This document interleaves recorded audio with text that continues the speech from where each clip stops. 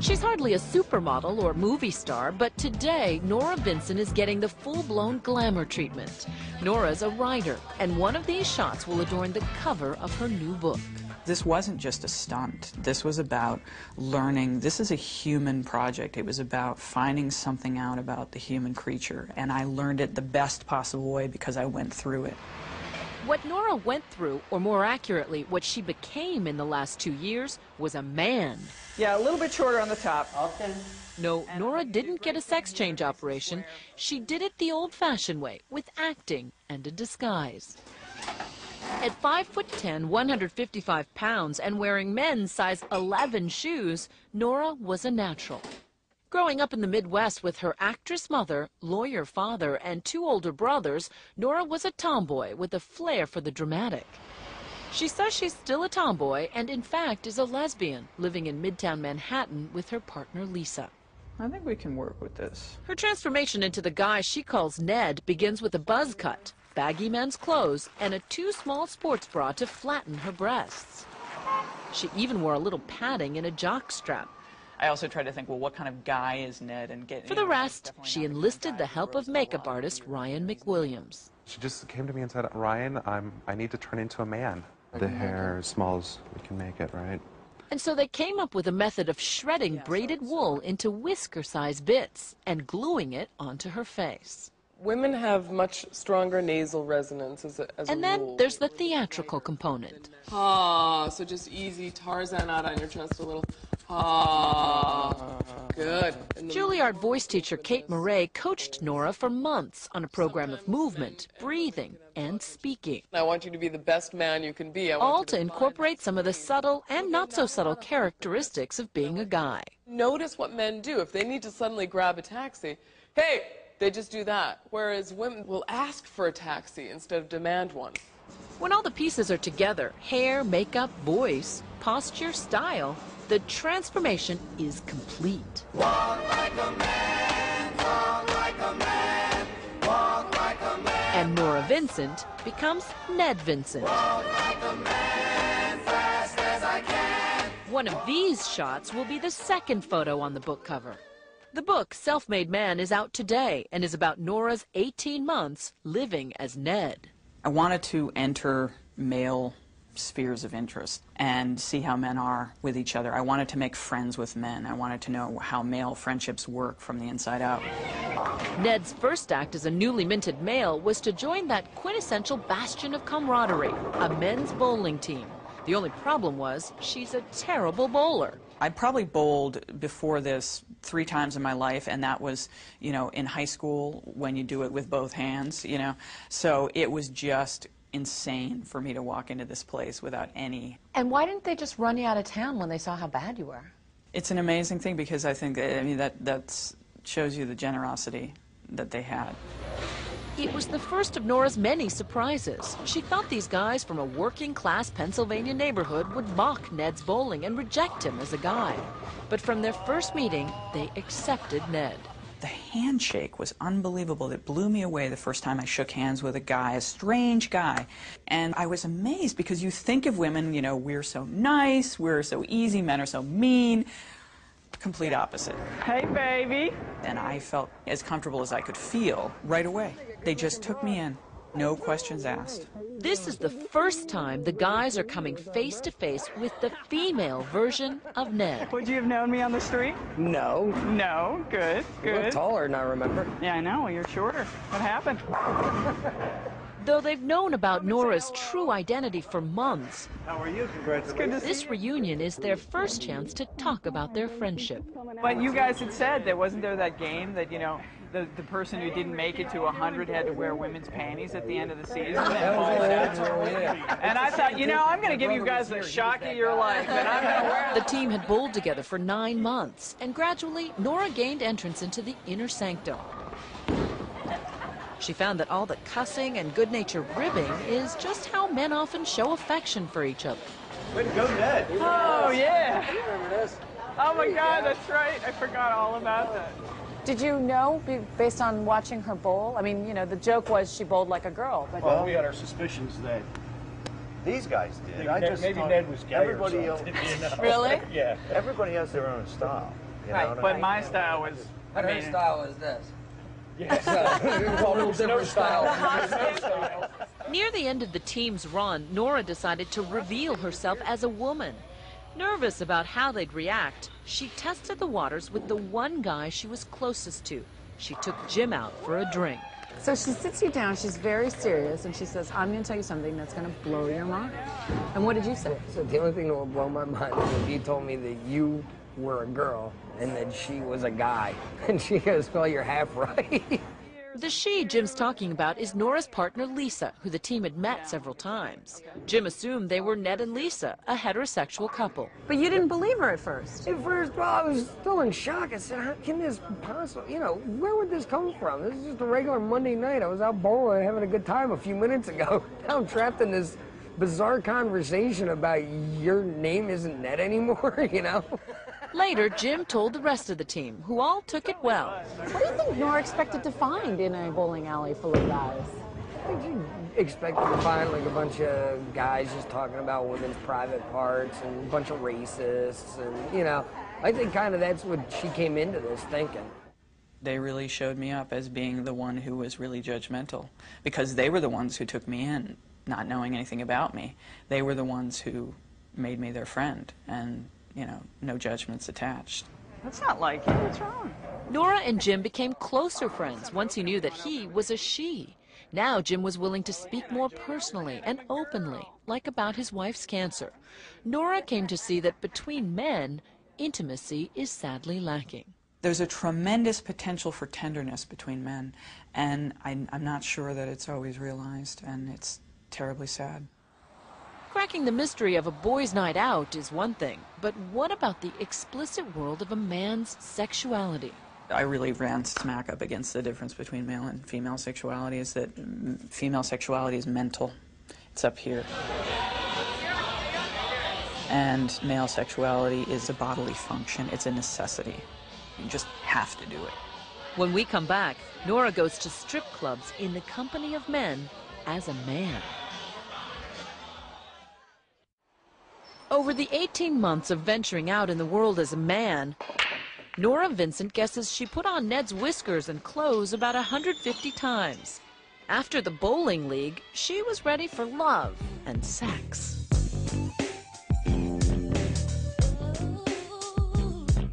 You went to a couple of sex clubs. What were you trying to get at?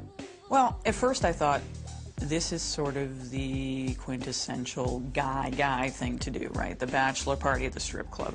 When I told people initially that I was doing this, they'd say, oh, you gotta go to a strip club. She says the clubs were obviously sexual, but once again lacking in intimacy, which leaves men emotionally frustrated. I saw the men there. I saw the looks on their faces. I saw them sitting alone, nursing their bourbon, and this is not about appreciation of women, of course. It's not about appreciation of their own sexuality. It's about an urge, and that's not always that pleasurable, really. These guys who go to these high-priced clubs would say, this isn't about pain, it's about pleasure. Men have had the tears and the emotional expression sort of pounded out of them from an early age, and so by the time they're men, they don't even have the vocabulary anymore, or the emotional awareness to really say what they're feeling. Norah says strip joints are about pure sex drive, completely empty of any meaningful interaction, even when a woman is gyrating on your lap. But you're attracted to women. Were you ever aroused during any of these? I really ran smack up against the difference between male and female sexuality, is that female sexuality is mental. It's up here. Whereas for men, Norah says, sexuality is, shall we say, below the waist. At its core, it's a bodily function. It's a necessity. It is such a powerful drive, and I think because we don't have testosterone in our systems, we don't understand how hard it is. So it never gets cold where you back in Australia? Throughout the project, Ned dabbled in the art of picking up a woman. Where'd your friend go? We went with him to this bar, wearing hidden cameras. This is my friend JC, I'm Ned. Norah was reminded that in this arena, it's women who have all the power. We sit there and we, just with one word, no, will crush someone. And the thing is, we don't have to do the part where you cross the room and you go up to a stranger and say the first words. And those first words are so hard to say without sounding like a cheese ball or sounding like a jerk or whatever else. And what do you guys do? Norah says the brush-off Barbara Jones gave Ned was typical. She was just sort of emblazoned with hostility, you know, just looked at you and you saw everything cross her face, which was, oh, God help me, not again. I'm trying to have a drink with a friend and I've got to deal with you. Barbara was trying to dispose of Ned before her friend returned from the bathroom. Anyway, we haven't seen each other in a while, so we're just going to, Yeah. I've got to head out to mom. But Ned returned and told Barbara the truth about her gender. Saying you gave us all the lines, like, try to get rid of us. I see it, and as a woman, I have such sympathy. I'm like, oh, I hate being this guy that you're trying to get rid of. You know? Talking to a woman, Barbara seemed more open and friendly, and in the end actually apologized for how she had treated Ned. So Sorry for being bitchy. please. Does that kind of living in the skin of a man in the bar scene, in the dating scene, give you a different kind of respect for men? It gives me a certain definite sympathy. And I don't mean that there's any disrespect, but it just makes me understand what's going on. Norah, as Ned, also went on about 30 dates with women, mostly arranging them on the internet. Did you have any fun? Rarely, rarely. It was just an pretty ordeal. unpleasant, yeah. She says the pressure of Ned having to prove himself was grueling. Norah was surprised that many women had no interest in a soft, vulnerable man. My prejudice was that the ideal man is a woman in a man's body. And I learned, no, that's really not. There are a lot of women out there who really want a manly man. Ultimately, Ned told most of his dates that he was Norah. Many of the women reacted angrily, but usually just for a little while. Some women wanted to continue the relationship. They remained interested in pursuing something further. You know, so whereas... Sexually? Yeah. And that was heterosexual women who, that's what I'm saying. It's all up here. Because they said, well, we connected, and, you know, there's something, I really like you, and I don't care. How many guys would do that? That's the difference between male and female sexuality right there. Norah says she found differences not only in sexuality and intimacy, but in every walk of life. I'm in the market for a car, and Take, for example, shopping for a new car. Going in as Norah, the sales pitch quickly becomes flirtatious. Any guy that gets in is going to feel like, okay, this girl's... I want to date this girl just for a car. Well, all right, well, I didn't say that. But going back to the same salesman as Ned, the tone was all business, and the talk was all about performance. They have the 3-liter Duratec V6 engine. And in the end, a personal touch for Norah the salesman would never have offered Ned. All right? Thank you. You're so welcome. Much.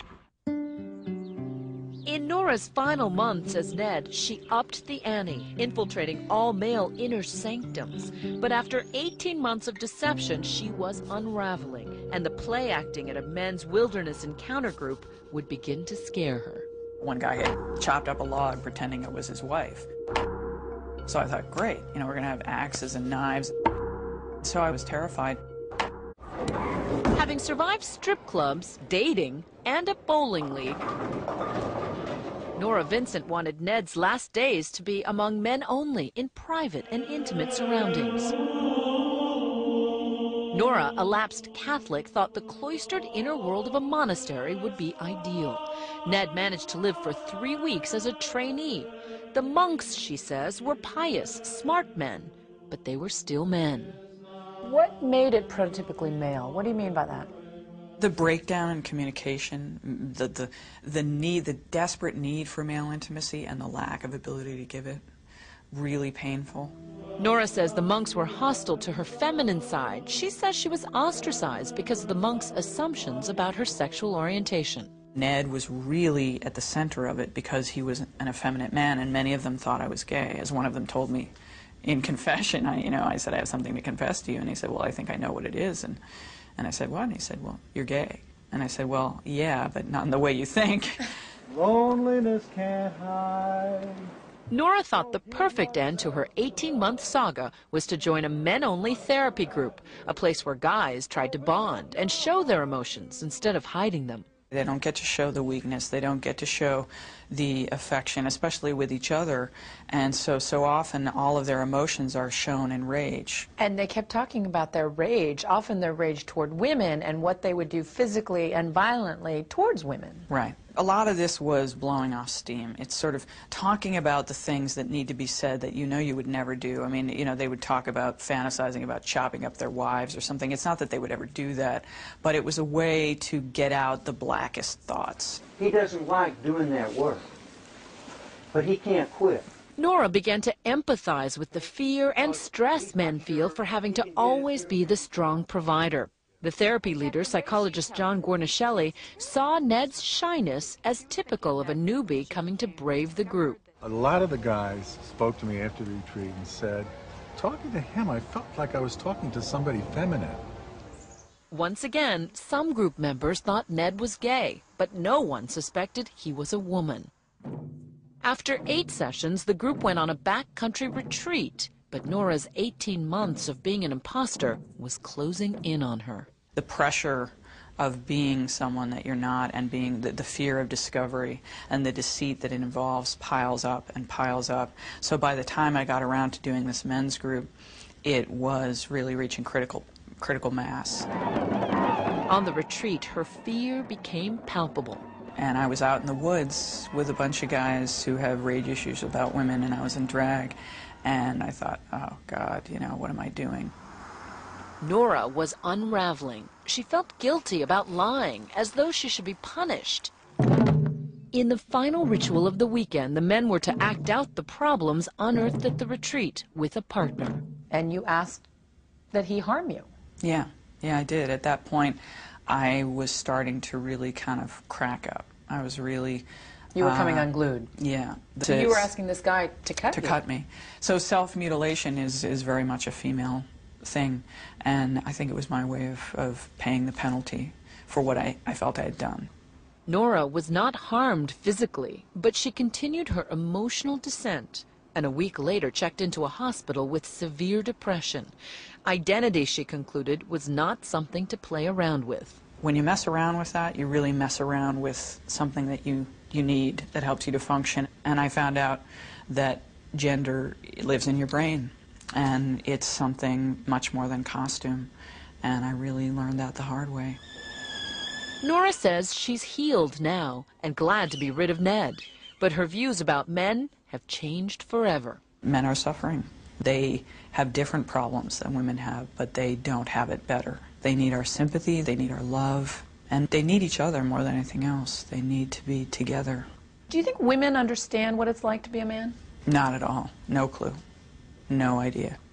John Gornishelli thinks Norah's conclusions that men are just as emotionally vulnerable as women are important and will be taken seriously because they came from a woman. I said to her, this is going to be revolutionary, because it's been looked at as though men were the perpetrators and women were the victims. This is not and now, one last identity switch. Gornishelli has never come face-to-face with the real Norah. Hi, John. I'm Norah. Hi. It's wow. Bruce teaches, so we can never come to the meetings. So. And both John and Norah are happy she is a she. The irony is not lost on Norah that it took a trip into manhood to help her appreciate her own femininity. I'm so much closer to myself than I ever was, that I really like me. I really like being me, and I really like being a woman. Did you like being a woman before Ned? I did, but I like it more now, because I think it's more of a privilege. That's perfect right there. That's awesome like that. Nice.